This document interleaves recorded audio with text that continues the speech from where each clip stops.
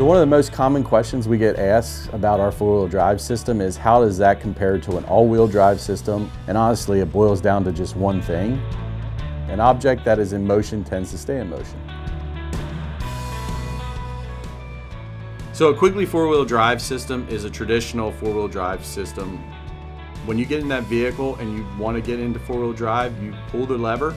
It engages a mechanical transfer case, which then locks the front and rear axle together and equally distributes power 50% to the front, 50% to the rear axles.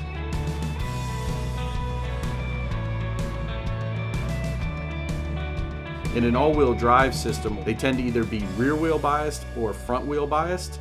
And what that means is that you can get good handling on a dry surface. While that's helpful on normal driving conditions, it's not helpful in mud, snow, sand.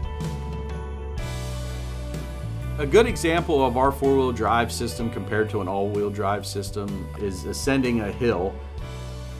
When the Quigley 4x4 system is climbing a hill, the power is consistent between the front and rear wheels, which allows it to smoothly ascend the hill.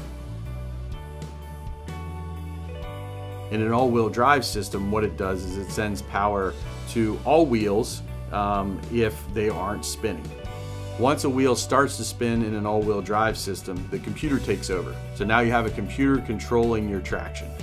And what it does is if a wheel breaks loose and it is spinning, it's going to apply braking through the ABS system to that wheel so that it stops spinning that wheel. And what ends up happening is the vehicle tends to do a little bit of a mountain climber type move. It will hop around from left to right. So you get a sense, even though that you're trying to move up this mountain, you're losing momentum because the system is actually shutting the power down that is going to those wheels. The vehicle has potential to slip or slide in a downhill descent when the all-wheel drive system uses traction control to apply braking. In the Quigley 4x4 system, it feels a little bit more sure-footed in a steep descent due to consistent rotation of all the wheels.